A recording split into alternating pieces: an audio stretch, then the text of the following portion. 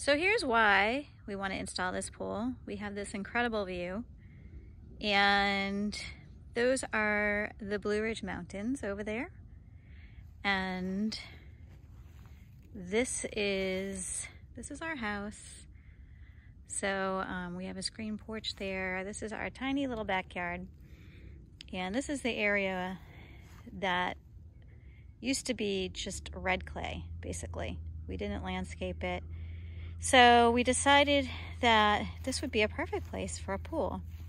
But as you can see, we have quite a large slope here, and you need a flat place to put a pool. So we had a company come in and build these retaining walls, and that allowed us to have this flat area. So let me give you a little tour. This gives you a good view of what we're dealing with. Here's the slope. So our land slopes down this way and this way, which is why that corner is so high. So we had to have the majority of the wall built right there. It's about a 6-foot tall wall right there, and then it tapers off here. But this is what we ended up doing. There was actually a whole bunch of rock that was right in this section that our contractor had to dig up with a jackhammer. You can actually see a little of it still there. But this wall is keeping our grass from disintegrating and falling off. And then this lower wall is obviously meant to keep the pool level. So what we did was, or what we're going to do is, the pool is going to be in this area here, and there will be a deck around it, so it's going to look built in. But let me show you a couple of things that they had to do.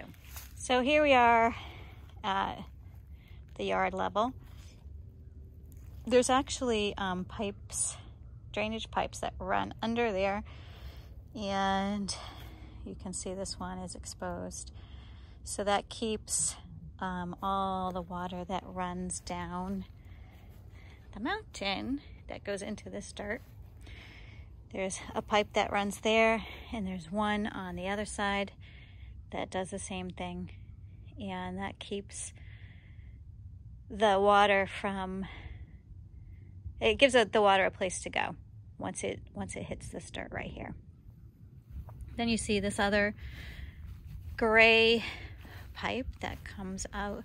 It's conduit that comes out. You can kind of see where it goes over here. We actually, that's for electrical, so we wanted to make sure that was buried. So there's going to be a fountain or a water feature of some kind on the side of the pool, so we're going to need electricity. Plus, we're not quite sure we're putting the filtration system and all of that, so we figured we would at least have electrical conduit in place so the wire can get run easily.